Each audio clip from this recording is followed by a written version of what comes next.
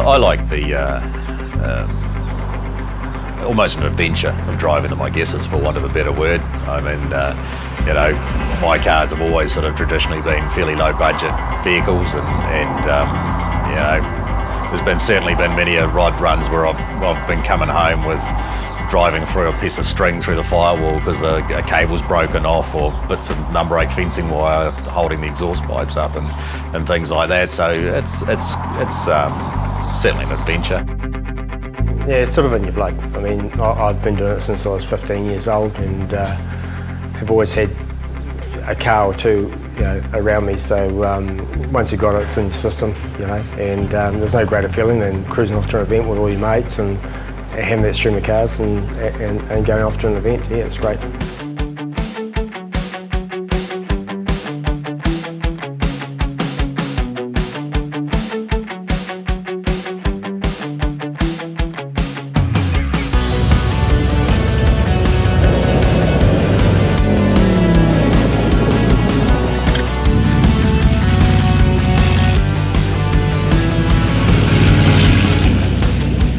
It's about mates at the end of the day. It's about friends, you know, hanging out together and enjoying ourselves. I mean, that's how we formed, really, was standing around the bonnet of a car while one of the cars was being built up and having a few bourbons and talking some rubbish. Friendship was definitely there first, and as you said, we've known each other, some of us 30 years. The friendship is a big part of it, and I guess the cars is the common interest, you know. Royals are a bunch of friends, and I guess the idea of the Royals was conceived probably 8 or 9 years ago now, talking about what they like in hot rodding or what we're going to do with our cars we had building at the time, and really like the grassroots style. More of the 50s and 60s hot rodding and the way it was done back then. So yeah, just mates getting together, having a good time. That's more about having a good time than anything else, I guess. We haven't got any rules, or we have, but they're not really rules. And that's what we were looking for. We were looking for a club that was loose and no great demands on people. And once a year we get together.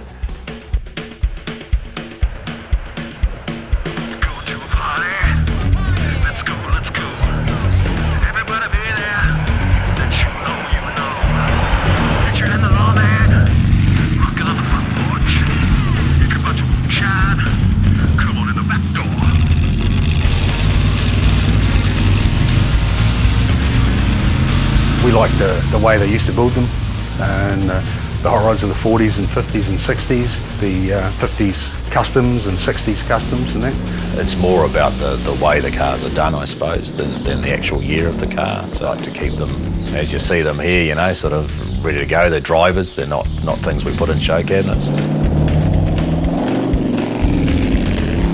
Back in the days where you inherited your mother's car, which might have been a 1940 or 1950 car, and it was a basic home-built hot rod, you know. I wanted to make it traditional and like how they were built in the 1960s, because there wasn't the gear around, there wasn't speed shops, there wasn't guys making and manufacturing stuff. We try and really keep everything to the car as much as we can, really keeping it basic, no digital stuff, no mag wheels. We're not against the bling, shiny stuff, but it's not us. We just like the older style, traditional cars and hot rods. What's around the shed, what you can scrounge off your mates, what they've got lying around the shed, you know. I enjoy that aspect of it probably more than anything, is coming up with ideas to make your car not different from anyone else's, but give your personalised touch to it. Yeah. The early days I did in 1959 I started, and I helped my cousins build hot rods as well in Onehunga. There was a big gap in my life where we had building a house and having a family and stuff like that. And now, when I could a few years ago, I built the hot rod. I thought, well, I've got to do that because I've got all the parts and I can do it, and I've got a bit of money to spend on it. So, and that's what happened. And a lot of people do that in their life.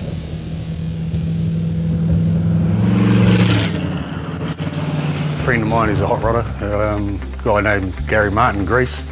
He told me when I was a teenager, you know, that if you're going to build a hot rod, you've got to know you're driving it. you know, straight axles, drum brakes, things like that, and I've really stuck to that. And I like to run along the road and hear the noise and the rattles and the bangs, and you know, put your foot on the brake and they don't work. You know.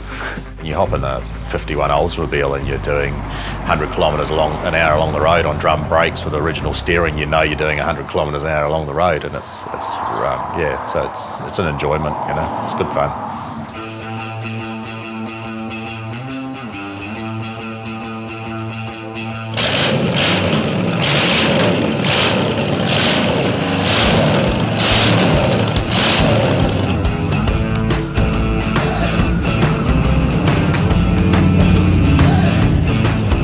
No one's the boss. There's no one going to say, hey, we're doing it this way. There's no real ranking as such, I guess.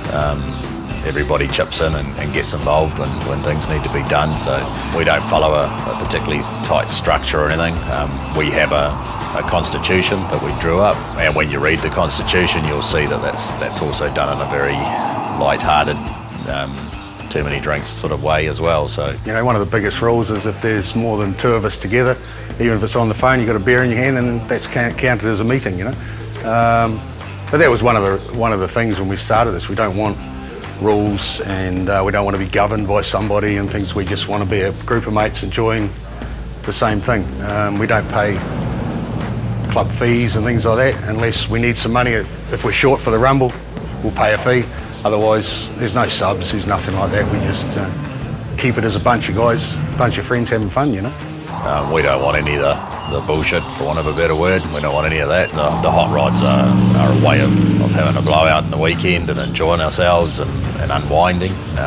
To leave your busy work schedule, and we all work pretty high-stress jobs, and then to come home to something that you enjoy that turns out to be a political nightmare, you don't want that. To us, it's about people in the cars and foremost, and politics, as far as I'm concerned, should have nothing to do with hot rodding.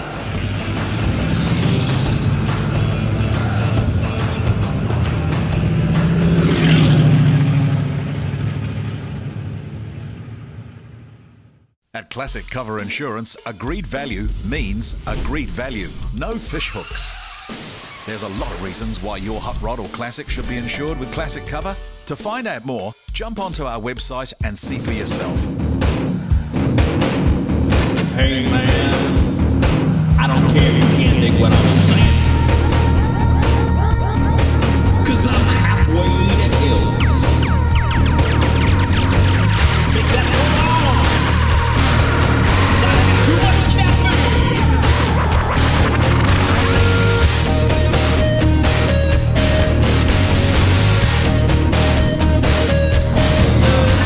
No competitions, there's no prizes. It's just a fun day out and have a few beers and talk some bullshit and things like that. You know? It's just a laid back. A lot of guys treat it as the opening of the car show type season because it's fairly early, which is why we usually get the bad weather. But it's just us laying back. We've always said from day one, from the concept of it, that if it just ends up being 3 or 4 of the guys from the Royals sitting around a chili bin having a few drinks and a laugh, I mean, we're happy with that. So it's always wanted to be laid back. I mean, there's only a handful of us, so we don't want it to end up to being some big national show where it takes up half our life to organise. We're not there to make any money or to promote the Royals or anything like that. It's just, hey, let's get together and enjoy our cars and enjoy the group of people that turn up. I've got nothing against beach hop and things like that. I've been in it, it's a fantastic event. But you tend to get these small groups of different types of people and that, whereas things are smaller events, everyone seems to be together, you know. And it's a lot more personal, a lot more friendly, and a lot more fun, you know. And it's not a lot of people trying to outdo each other for the size of their checkbook, maybe, you know.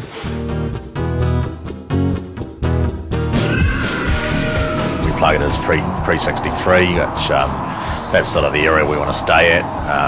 We want to, as you see from our cars, we want to stay with that old school look. We try to avoid big digital dashboards and fancy wheels and things like that, you know.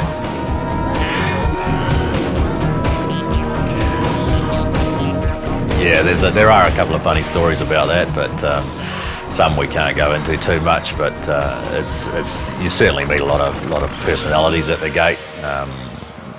People who get very upset if they're not allowed to park in the main display area. You know, they want to stay with their friends who happen to be in a car that we think fits in the criteria of our show, which we like to keep what the criteria is, keep it in the centre of the show, so that for photos and things like that it all looks like it's supposed to. We certainly had one year where we had somebody protesting about that, and very much protesting about a gold coin donation to get in the door, which just covers our insurances and stuff. And then that particular year, the show turned up in the New Zealand Rodder, and the car was the cover shot, and he was the one that caused us all the grief at the gate, and he ended up being the cover shot of the whole show. So.